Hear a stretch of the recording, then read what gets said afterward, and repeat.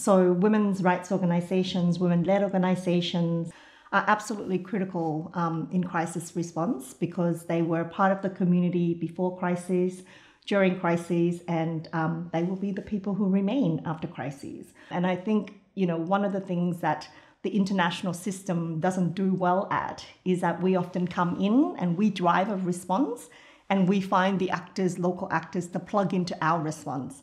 Whereas I think we need to reframe that narrative and to let locals lead, the local organizations, including women's organizations, lead, and then we come in with whatever that is needed, whether that's funding, partnerships, advocacy.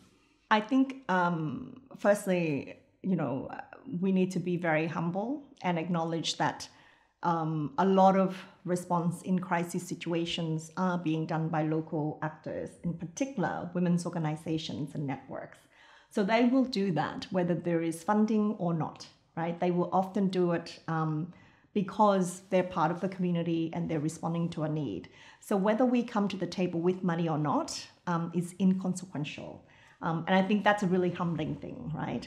However, having said that, providing the resources can really help that organization to go a long way. So it allows them to scale up and it allows them to do things in a much more efficient way than, say, an international actor.